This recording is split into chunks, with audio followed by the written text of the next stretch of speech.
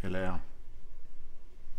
Okay, look, what I'm going to do today is I'm going to make a video I'm going to wash the California. She hasn't been washed in about, I'd say 6 or 7 months. So what I want to do is I want to give it a really good clean inside, but more importantly I want to wax the outside of it. I try and wax it at least twice a year, which means because I have it a year, I've waxed it twice. So I'm going to give it a good wax, a good thorough clean, and what I'm going to do is I'm going to make a video of me recording it. It'll be time lapse and I'll try and speed it up so that it's not too boring, but actually I saw somebody do a video like this before and I found myself watching it. Strangely enough, it's a bit hypnotic, whatever. So what I'm going to do is I've laid out my bits and pieces here on the floor below me, and what I'm going to do is I'm going to show you my kit, and then what I'm going to do is I'll move the van into position and I'll watch it. And like I said, look, it's going to be time lapse, speed it up, so watch it if you want, whatever. Okay, so what have we got here? Hoover, naturally. I have a pressure steamer, which is quite handy, a Karcher pressure steamer. So I use that for steaming the upholstery. I saw a professional valeter doing it one day, and he told me it kind of freshens up freshens up the fabric. That's a little polisher, little battery, or not battery, but a little electric polisher that my wife bought me for my birthday. So I'm going to give that a go today and see if it's any use.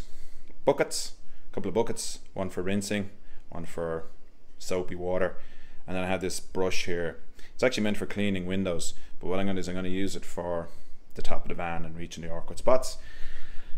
1001 carpet remover, excellent piece of kit for taking the stains out of the carpet, especially down where your feet are. That's the car shampoo. I have upholstery, this is new, cheapy kind of stuff I bought, upholstery foam cleaner if I need to use it. This is my brush for doing the alloys, very handy. What's this? This is just an attachment to get down into crevices into the put through the hoover. I have this crud cutter stuff, it's very good on the alloys and things like that. I have tire shine, which I love because it really brings up the blackness of the tires. This is wheel shine. So these are new additions to my kind of arsenal of cleaning. This will just clean up the alloys, and so you just spray it on. You spray it on and leave it to work, and it takes the crud out. I was given this, it's polish, and you fire it on, so I think anywhere you miss or something, that's very good. It's used by professionals when they're cleaning the cars, you know, showrooms and so on, so I find it very good. An assortment of sponges. This is for waxing and buffing. This is what I use for cleaning the car itself, and then I have my wax.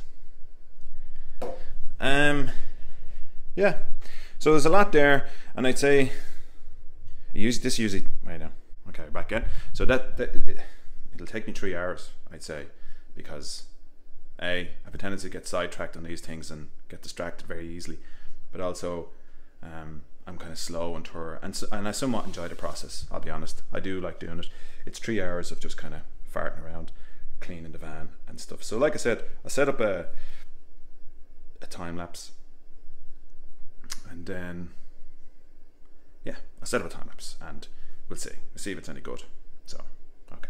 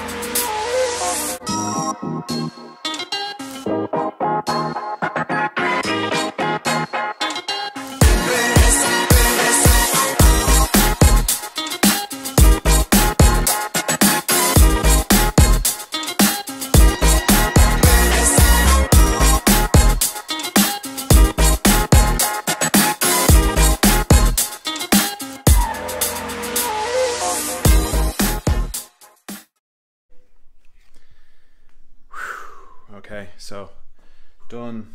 It's 3. Not sure if I started at 1:30 or 12:30, so probably 3 hours. It's done. She's clean, spotless. I didn't steam the seats because it didn't really need to. I tend to keep the interior fairly tidy. The outside was filthy, absolutely filthy. I couldn't believe how dirty it was.